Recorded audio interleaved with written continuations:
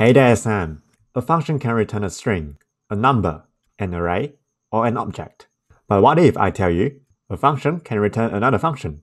Interesting, right? So the concept of a function that is returning another function or taking a function as its argument is known as a higher order function. And higher order functions are one of the key pillars in functional programming. And we'll be discussing more about functional programming in a future video. For now, let's take a look at why we might need a higher order function in our code. So in general, higher order function let us write cleaner and more maintainable functions. Let's take a look at an example. Suppose we have a main element and I want to create multiple headings with different colors inside our DOM. First of all, let's target our main element so we can easily manipulate it later on.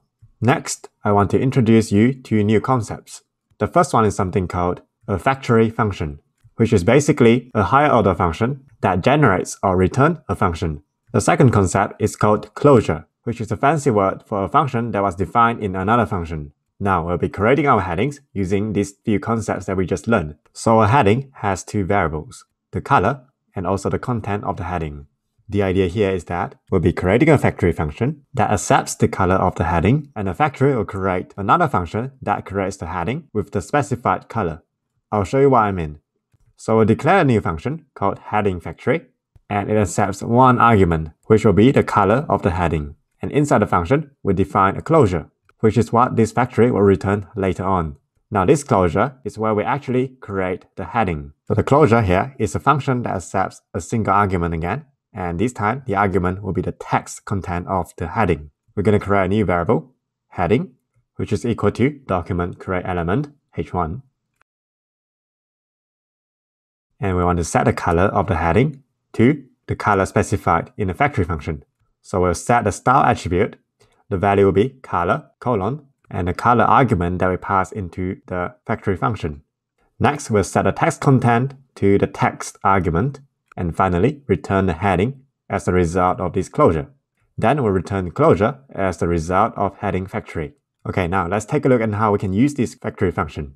The benefit of using a factory function is that it is very flexible, and they make our code very declarative and reusable. So here, let's say I want to create a red heading. To do that, I'm going to call my heading factory function and pass in the color red to it.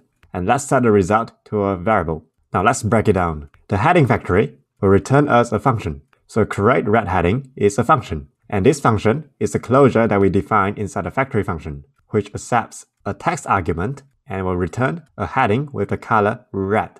Let's try this out. I'm going to try to call the create red heading function and pass some random text to it and append the result to a main element. And it works. We can now see a red heading inside our browser. Let's take a look at another example. Let's create a gray heading this time and repeat the process. And now we get a gray heading in our DOM. And every time I want a new red heading or gray heading, I just need to call the create red heading or create gray heading function over and over again, which is very descriptive and convenient. Now at this point, you might be wondering, what's the difference between this technique against a normal function that accepts color and text to create a similar heading, which looks something like this.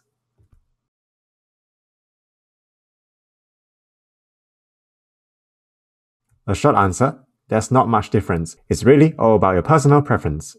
However, it does make a huge difference when you've got a complex function that has a lot of arguments and logic. By applying the techniques that we learned in the past few minutes, we can break down a very complex function into smaller bits and execute the complex logic in multiple steps, which helps in debugging and also maintenance in the long run. So that's a quick intro to closure and also higher order functions. We'll discuss more functional programming concepts in the future. Key takeaway for this lesson: higher order functions are functions that accept another function as its argument or return another function as its result. Closures are functions that are defined inside another function. In other words, a function within a function. Functional programming techniques can really help us to write more declarative and cleaner code. If we use them appropriately, our code will be easier to read and maintain in the long run. And that's it for now, and I'll see you again in the next video. If you enjoyed the content of this video, don't forget to hit the like, subscribe, and the bell icon for more content to come. It will really help me out. Thanks for the support.